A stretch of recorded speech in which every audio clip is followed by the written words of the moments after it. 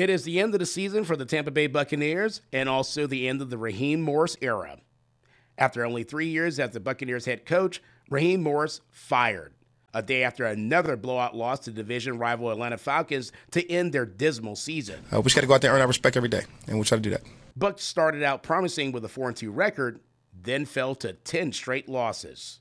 This was the franchise's longest single-season losing streak since 1977 and had the most points scored upon in team history, over 440 points given up this year, declared the worst Buccaneer defense ever. Tower, fake, ball throws, end zone, Fitzgerald, touchdown! GM Mark Dominic and the Glazers are conducting interviews to search for a new coach. They said they'll do whatever it takes to get this team back in a championship form. So far, they've interviewed Jerry Gray, who's the defensive coordinator of the Tennessee Titans and former Buccaneer of '93, and also Mike Sherman, former Packers coach and now Texas A&M head coach. Today, they interviewed Marty Schottenheimer, former San Diego Chargers coach, who actually was fired after a 14-2 season. This Friday coming up, Wade Phillips. Who knows what's coming up next?